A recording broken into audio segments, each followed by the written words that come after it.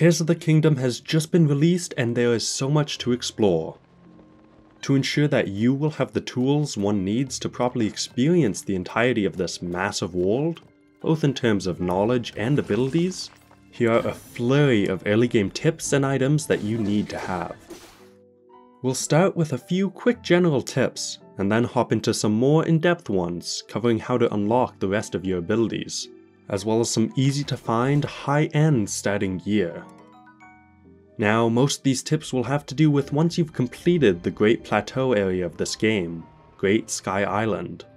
Although one thing you'll want to make sure to nab before jumping off the island is these warm greaves, helping immensely for the first few cold areas you'll adventure to.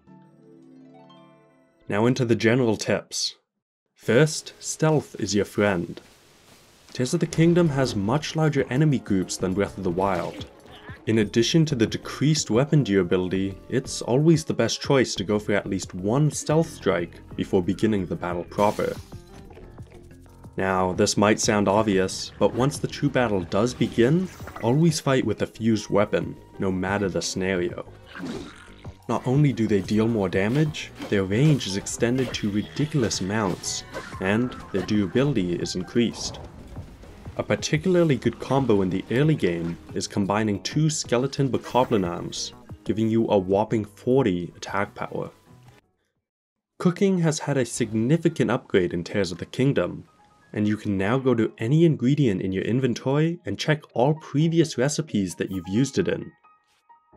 Some particularly good ingredients include sunderlines, which provide some much needed relief in caves by negating the effects of gloom. Then there's the classic mighty bananas, who should be cooked all together to get a hefty buff to your attack power. And lastly, any items that are described as hardy, which give a full heal and then some extra hearts. For one last general tip, be sure to use and abuse the Ultra Hand and Recall ability combo, by first moving an object to where you want to go and then back, and then riding it with Rewind. You can get over slippery slopes and unclimbable walls with ease.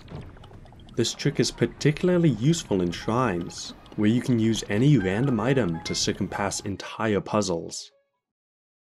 Now, once you complete the amazing tutorial that is Great Sky Island, you'll naturally feel the urge to immediately go off track and explore wherever, but you'll definitely want to complete the first part of the main quest. It only takes a few minutes, and you're awarded access to this game's version of the Sheikah Towers, letting you not only access the map, but also shooting you in the sky for a great vantage point of the surrounding area.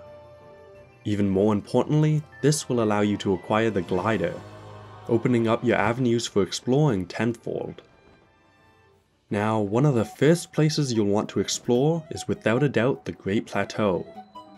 While it may have been the tutorial area in Breath of the Wild, it now holds some amazing loot and secrets.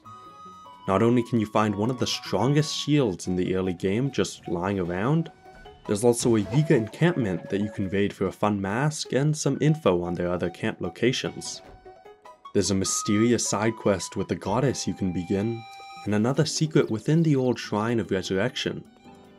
Most importantly though, the underground hole here is a great starting point to get to the auto build ability, allowing you to save the machines that you've built so that next time you want to use it, you can just summon it instantly. Just dive down this hole, be sure to activate the light route and head directly south. You'll quickly encounter some NPCs, and after an easy boss fight with the only character in this game harder than Buff Ganondorf, you'll now have the ability to instantly summon past machines, regardless of whether or not you have the parts. Now, as you continue your travels with your new abilities, be sure to help any and all NPCs you find along the road. If you're anything like me, you've gotten used to the people you meet on your adventures being almost useless in Breath of the Wild, sometimes even being so stingy to not give you anything at all. Luckily, this is not the case in Tears of the Kingdom, with many NPCs handing out multiple gifts in gratitude for completing simple tasks. One guy you'll definitely want to keep an eye on is Addison, identifiable by his constant proximity to a President Hudson sign. If you combine a few items to keep his sign up after he releases it, he'll be so grateful he won't just give you one item, not two either, but 3 entire items as a reward for the simple task. Talk about a good deal. Now I might actually start feeling bad about all the times I got him to drop his sign in the lake.